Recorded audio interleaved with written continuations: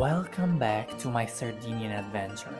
In this episode, I'm taking you on an unforgettable sailing trip through the stunning Maddalena Archipelago, home to some of the clearest waters and the famous pink beach. Is it really pink? But that's not all. I'll be exploring some of my favorite underrated towns in northeastern Sardinia. I already shared my first few days on the island. I already showed you my top 7 favorite beaches. Now, it's time to dive deeper into the heart of Sardinia's treasures. One of the things my family and I absolutely had to do in Sardinia was take a day trip to the Maddalena Archipelago. We booked a semi-private sailing trip on the spot from the port of Palau, and soon we were off, leaving the shore behind. Our first stop was the beautiful Spargi Island, where we were greeted by stunning crystal clear water and untouched nature.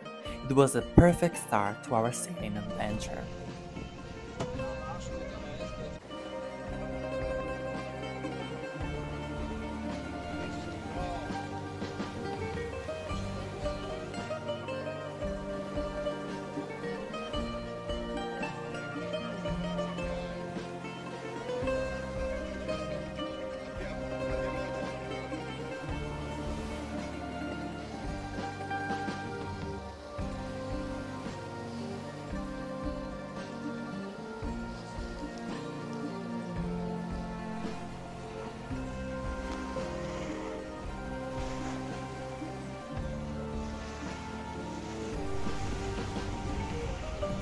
So we just got down to the first beach. Also with the tender is easy.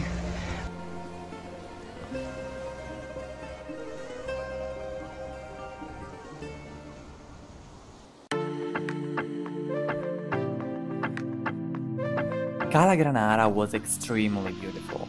2 small coves and the main beach connected by short trails. But we decided not to go down the main one when we saw a group of wild boars being fed food, attacking children and stealing purses from tourists. Locals had warned us, but I wasn't expecting to see them in action. Oh my god, Giulia, non scendiamo. Not there feeding food! No, don't you feed these boars? No. Immediately no! No! Io non scendo. I'm not going down there. Are we fucking for real? I'm zooming in. No, Giulia, non scendiamo. We went back to one of the first coves for our last swim before going back on board, and I was pleasantly surprised to find out the beach was completely empty. We had it all to ourselves.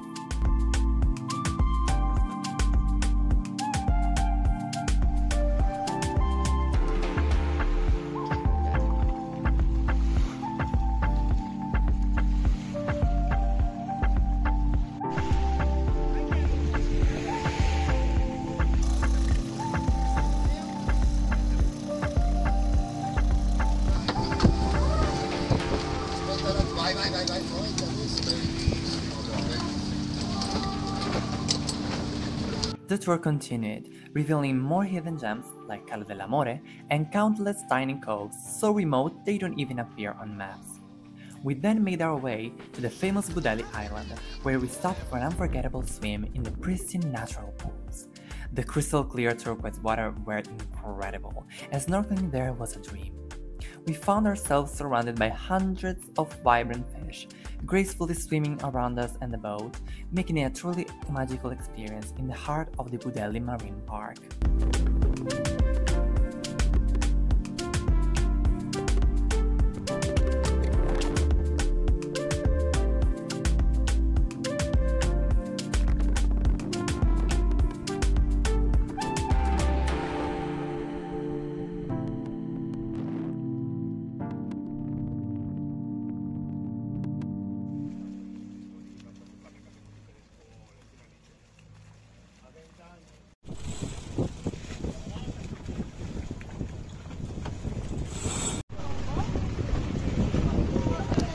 In real life, we can see that the shore is pink.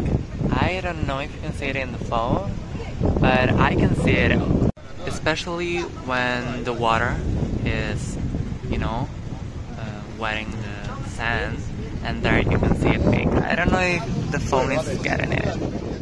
Bugdelli's pink beach gets its color from tiny coral and shell fragments mixed into the sand. Over time, these elements create the pink effect, and the beach is now protected to preserve the natural beauty.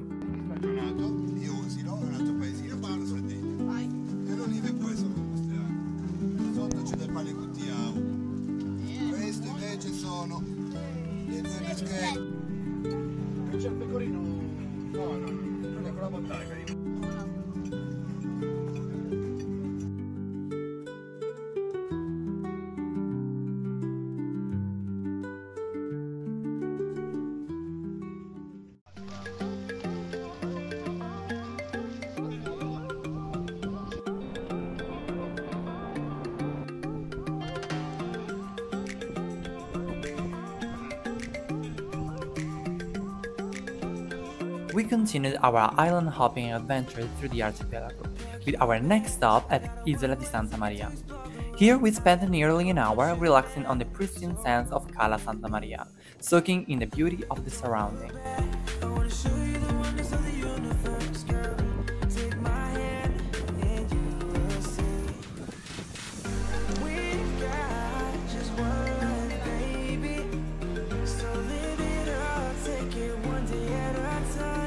Everyone that was on a bigger boat left and went on their trip and left us with all this free beach for us and for the other people on the island, and it's so beautiful. You can enjoy the beauty of the beach even with all those people, but it's a lot nicer like that, isn't it? I really like this, and I also think that we made the right choice taking this sailboat. That's our sailboat, and we'll be shortly going on it again. Here it comes. On the beaches of Hawaii, drinks in Ibiza. Anywhere you wanna go, baby, you just let me know. Sunny Indonesia, don't say no. Sipping on tequila, anything you wanna see, be there in a heartbeat. Just say the words and we can go. We've got just one life, baby, so live it up, take it one day at a time. Keep it shining like the stars we see above. I wanted to be here by my side. My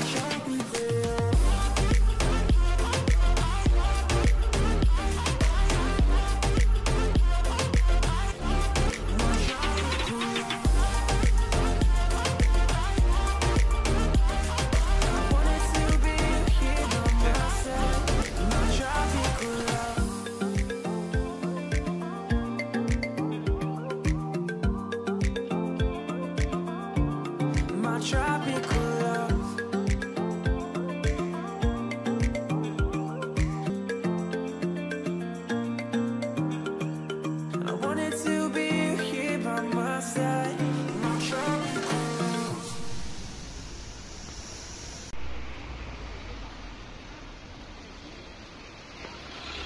After this incredible sail through the Maddalena Archipelago, it's time to finally explore some of my favorite, often underrated towns along the northeastern coast of Sardinia.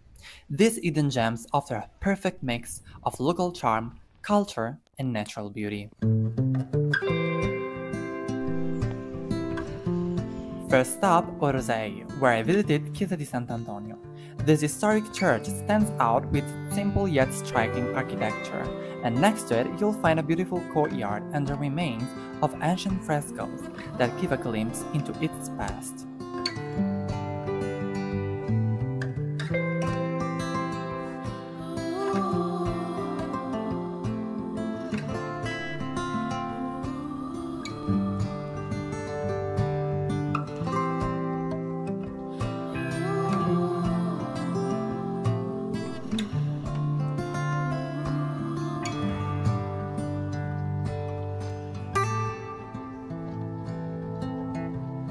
I have to be honest, at first glance Orosei can seem a bit run down.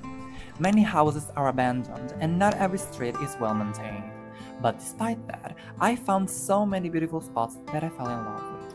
Maybe it's the tourism student in me, but I see real potential here for attracting more visitors and revitalizing the town in the future.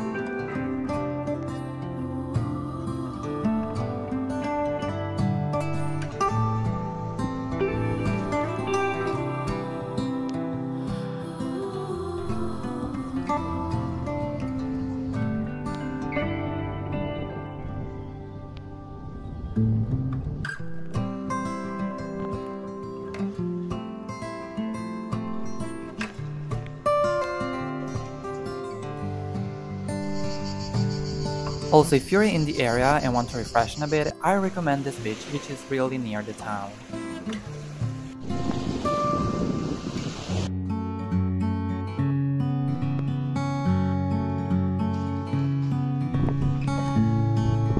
Next up is the charming town of Posada, perched on a hill with its medieval roots still visible. This hidden gem offers stunning views, rich history, and a sense of timelessness that sets it apart from the more touristy spots in this area.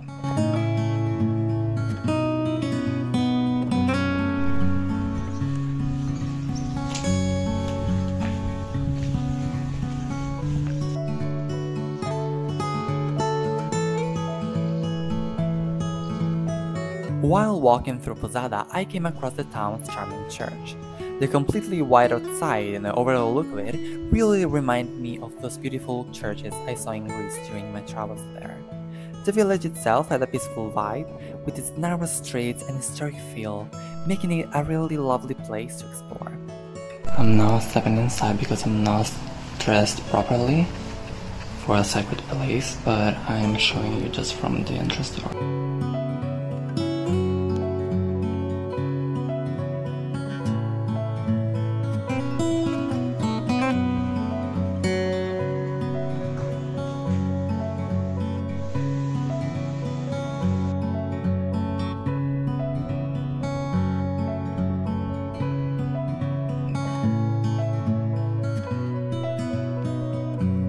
I began my climb up to the hill to reach Posada's medieval tower. Tucked above the town, these ancient structures offer incredible views once you reach the top.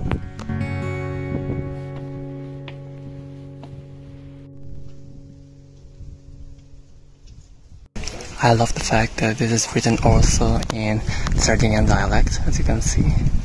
It's similar to Italian, but it's definitely another language, you can see it just also by looking at it. I really like this.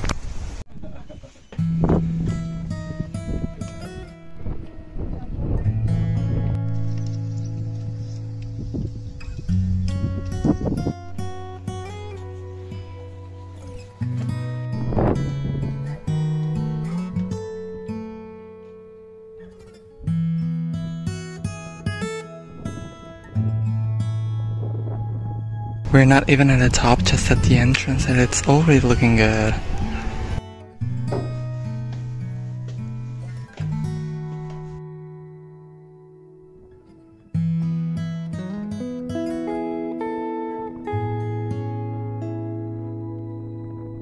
And then at the end you have this stair to get to the top, to the very top.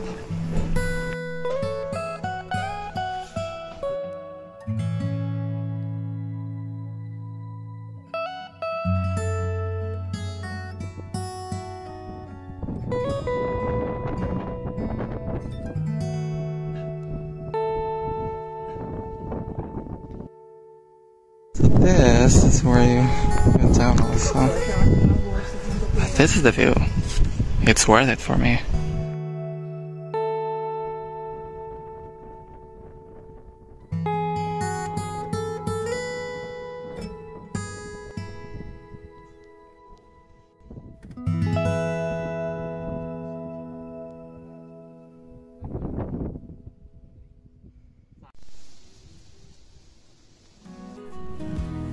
I continued exploring the area beneath the tower's archaeological site, passing by traditional homes and enjoying the beautiful views.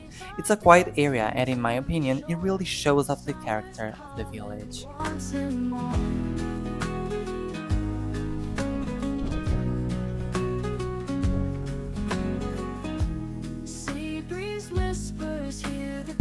This part of the village really reminds me of Anafiotika or Anafiotika, I don't know how to spell the name, but that's the really ancient part of Athens, and it's looking similar. You know, the vibes with all the rocks.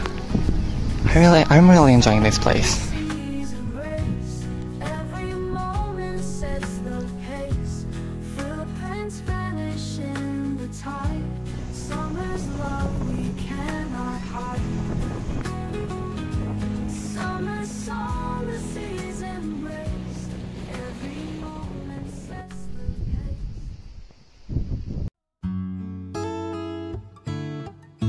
Now, I want to highlight two towns I used to visit in the evening after dinner, San Teodoro and Budoni. Each offers its own vibe and character, and they really come to life after dark. They both have big artisanal markets every night, and I love strolling around.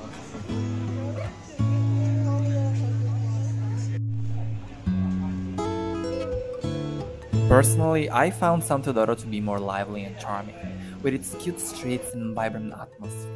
The town has a great mix of restaurants, bars, and boutiques, and at night it's filled with both locals and tourists. There's always something happening there, making it the perfect spot for an evening stroll.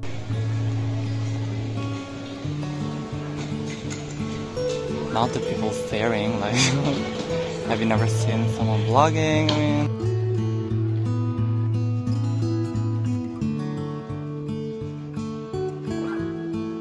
It's so sad how the frescoes on this house are slowly going away.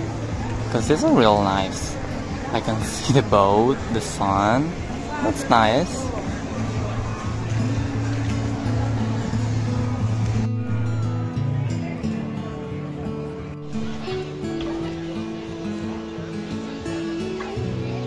Okay, so now I get why they're fading, because they were made in 1975.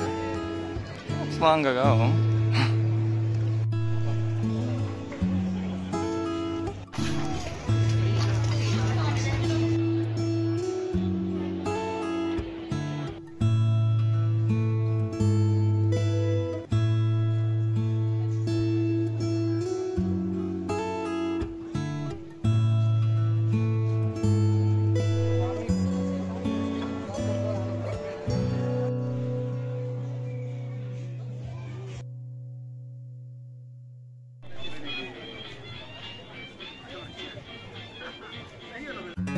The other town I was staying really close to was Budoni. You may recall this name if you saw my first vlog of the series in Sardinia, in which I brought you to that really beautiful and windy beach.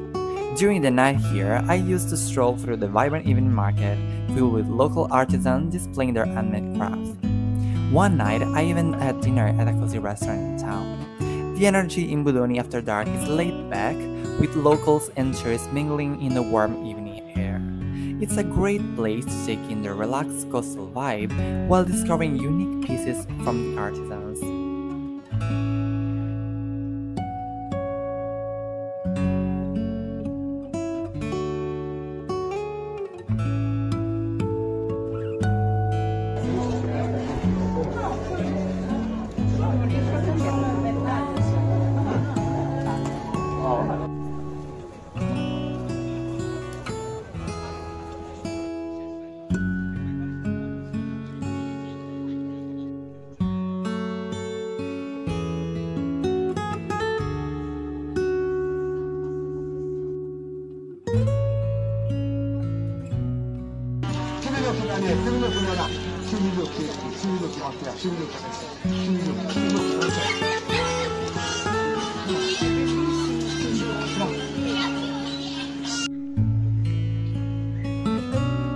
One night, we even bumped into a crazy 90s revival music festival. I enjoyed it.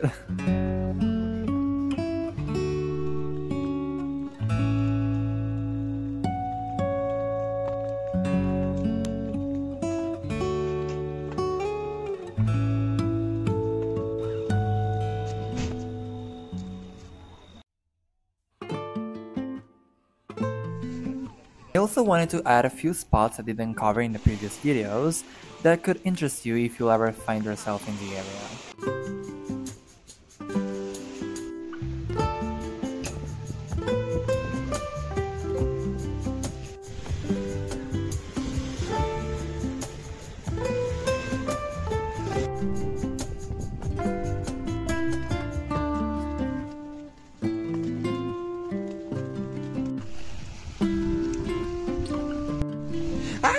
Cadê indietro?